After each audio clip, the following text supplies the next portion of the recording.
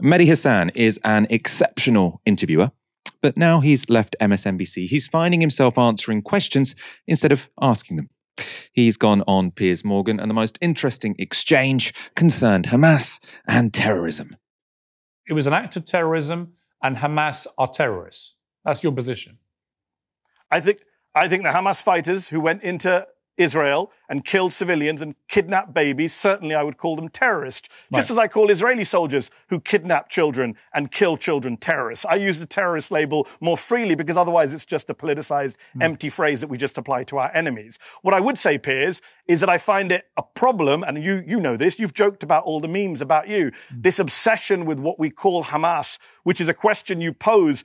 Let's be honest, Piers, to most of your pro-Palestinian brown guests. You don't ask your Israeli or Jewish or pro-Israeli guests to condemn Israeli terrorism or Israeli war crimes at the start of an interview in the way you do. Well, no, I've been asked directly whether I think Israel are terrorists, and I've said no. There's an interesting answer from Piers Morgan, because he essentially says, well, the reason I ask pro-Palestinian people if Hamas are terrorists and I don't ask pro-Israeli people if Israel are terrorists is because I don't think Israel are committing terrorism. So sort of, I only dispute people when I personally disagree with them. I suppose maybe that's a reasonable way to conduct interviews. I feel like maybe he should be trying to challenge his own beliefs as well as just challenge other people's. Of course, you know, Mehdi Hasan also sort of opened up the possibilities there, because even if he doesn't think that Israel are terrorists, why doesn't he push those Israelis on war crimes? Right? If you don't want to say, do you condemn this act of terrorism, why don't you say, do you condemn this war crime that Israel have so clearly committed? In any case, Mehdi Hasan continues on this argument very effectively. Let's go back to the clip. I don't think they are. I think they had a right to defend themselves. The question is the scale. That wasn't the point I made, Piers. That wasn't the point I made. I said when you have Israeli guests on. Let me finish my sentence. Let me finish my sentence. No, Mehdi, it's not your show. It's mine. I wanted to say that, or the whole interview, by the way. So we got that out of the way. That's a joke. I'm joking. But the point I would make is, I think that I asked all the pro-Palestinian guests who've come on that question quite quickly, because I think it reveals a state of mind. If, like you, and I'm sorry, I didn't realise you had in that first piece on MSNBC done that. So I take back the suggestion you hadn't. And I'm glad that you have called them that. I don't think you can call them anything else. So the moment you have a pro-Palestinian guest who wants to avoid calling what Hamas did an act of terrorism by terrorists, I think it's very revealing about their mindset. And I think it's the wrong mindset. Here's my problem with that. Why is that not applied to your Israeli guests? I would be fine, Piers, if you had Palestinian guests and you begin by asking them, do you condemn Hamas war crimes? Because what Hamas did on October 7th was a war crime.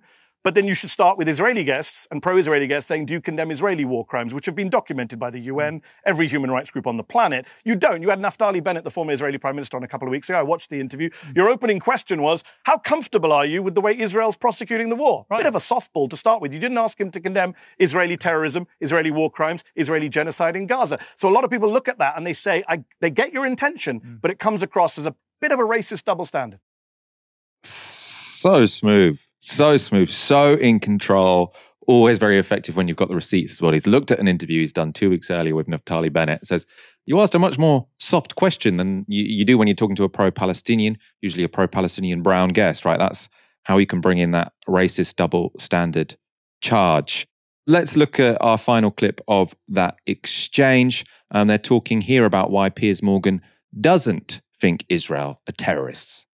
People do ask me, do you think Israel are terrorists? And I've said no, I don't think they are. But I have repeated... Why? Well, I have repeated... Why? Because I think they... Out of interest, why? Because they were responding to an act of terrorism so heinous, it demanded a massive military response. The question for me that's caused me a moral quandary is what is an acceptably proportionate level of response? And I don't know the answer. But I don't think you can call people responding to an act of terror on that scale terrorists for responding. What you can do is hold them to account. The problem, Piers, is if you go to Gaza, Piers, and you talk to Palestinians, they will say that Hamas were responding. If we play the who started it game, we go back many decades. Well, when did Israel kill? What we need to have is... Well, hang on. When did Israel kill 1,200 Palestinians? When did Israel kill hundreds of Palestinian civilians? When did they kill 800 Palestinian civilians in one few-hour period right, in the way that Hamas killed But those that's not Israelis. the definition of terrorism, how many hours you do it in. I can mention many Israeli massacres going back to Sabra and Shatila, which they oversaw, going back to Kibbutz and Ariel Sharon, going back to Deir Yassin, where rape and violence happened. The point is not to compare atrocities. The point, Piers, is to have a consistent moral principle, which is to say, if you kill civilians for a political cause, you are a terrorist. On that basis, Hamas have committed acts of terror and Israel have committed acts of terror. I think that's only fair to say that. Yeah, listen, you're perfectly entitled to say it. That was such a cop-out. Piers Morgan just moves on after that. You're perfectly entitled to say that. Yeah, but is he right? He's obviously right? You're perfectly entitled to say that. It's such a sort of way of, okay, back off. Right? He was right. Is the idea that you can possibly say it's not terrorism if they were provoked is just the most, which is Piers Morgan's argument, right? It's the most transparently juvenile, flawed argument if you're going to try and call anyone anywhere a terrorist, right? Pretty much every act of violence is provoked to some extent, right? People don't normally just sort of commit random acts of violence for no reason whatsoever. So if you're saying a provocation means it can't be terrorism, then you definitely cannot say that October the 7th was terrorism, right? Because, you can say a lot of things about October the 7th, but it didn't come in a vacuum. It came after decades of illegal occupation. So I think Mehdi Hasan very much won that. I'm torn about Piers. I think on the one hand, it's remarkable that he's having these conversations on his show. You and I spoke about this a few months ago, that the Israeli gamble of this protracted conflict was that people would stop paying attention, that it would go the way of the Ukraine war, where the public interest would fade, which would create more space for them to operate with greater impunity. And I think that there's some evidence that much of the Western media is complicit in that game of, reducing the pressure, of taking the boil down on accountability, or at least visibility of Israel's assault on Gaza. And I think it's remarkable that Piers Morgan, as someone who we could have expected to basically just stop talking about the issue, is having these conversations. At the same time, that conversation, could have happened. It's like something that could have happened 5 years ago. We're looking in the context of an actual genocide and an imminent invasion that has been, already condemned by Israel's strongest allies, in which an international court of justice has ruled that anyone's complicity in the violation of its provisional measures, such as supplying arms for the slaughter of Palestinians, is a violation of international law. Why are we having these debates about, who is and isn't a terrorist, rather than having a debate around how we can basically apply those standards, norms, and laws that supposedly unite all sides of this conflict? So I think that there's a double risk here. The first risk is the one in which the violence, horrendous violence, kind of disappears from view.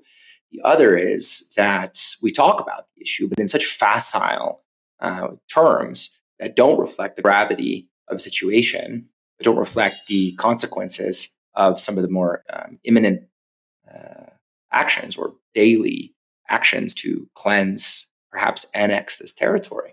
I think that that's a secondary risk that we need to be cautious about. But yeah, always good to see Piers get thrown in the trash can.